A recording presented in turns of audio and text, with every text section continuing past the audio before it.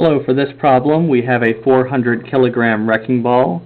It's supported by a cable 15 degrees from vertical, and it's resting against a surface that is at a 45 degree angle. So what we're asked to find in this problem, we need to find the tension in the cable up here and the normal force that exists between the wrecking ball and the surface.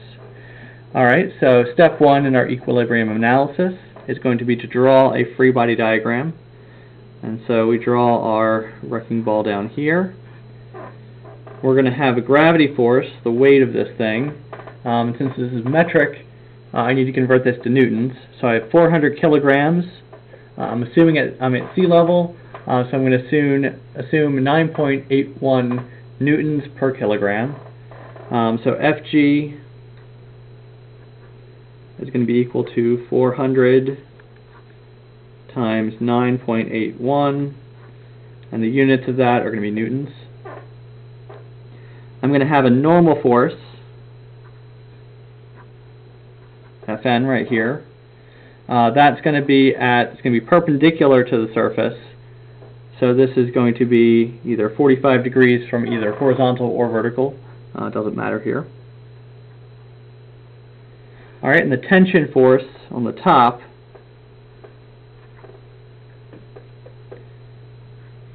that's going to be 15 degrees from vertical. Alright, so all three of these, this is a concurrent force system. They all have lines of action that go through the center point here. So we're going to treat this like a particle. We're going to have two equilibrium equations, sum of forces in the x and sum of forces in the y. So if we look at sum of forces in the x, we need to find all the x components of our forces.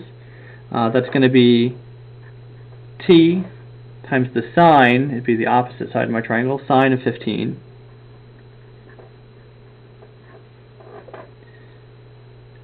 And then the normal force is in the negative, what I'm going to call the negative x direction. So I need to label my axes. Excuse me. Alright, so negative x direction is negative Fn times the cosine of 45. And then the gravity force, that's all in the y direction, so there's nothing there. So sum of all those x components needs to be equal to 0. Do the same thing for sum of forces in the y direction.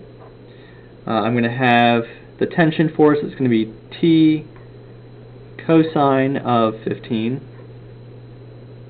Normal force is also going to be positive. It's going to be plus Fn times the sine of 45. Whenever you have forces like this in x and y, you're always going to have a sine cosine pair, but the order is really, it could change either way, depending on if you're measuring from vertical or horizontal. Alright, last part is going to be the gravitational force, so minus 400 times 9.81. And the sum of all the y components is going to be equal to 0. Alright, so now I need to start solving for the variables. I've got two unknowns in each of my equations, so I'll need to solve for one variable in terms of the other, and then substitute in that value. So let's look at the top equation. I'm going to bring this down here. I can solve for t, and t is going to be equal to cosine 45 over sine 15 times Fn. Alright, I can substitute in this value for t right here. So if I bring this down, if I do cosine of 45 over sine 15 times Fn, and this whole thing gets multiplied by the cosine of 15.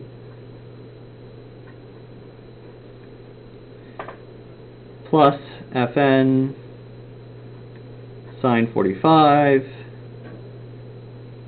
equals, if I do 400 times 9.81, it's going to be 3,924 newtons. Alright, so there's only one unknown in this whole thing. If I use some algebra, and I solve for Fn, I should find that my normal force is going to be equal to 1,172.7 newtons approximately, and my tension force is going to be 3,000. I'm going to plug this normal force value back in up here, solve for T, and I get 3,203.9 newtons. So with that, I've solved for my two unknown forces, and I've got those down here. Thank you for watching, and I hope to see you again.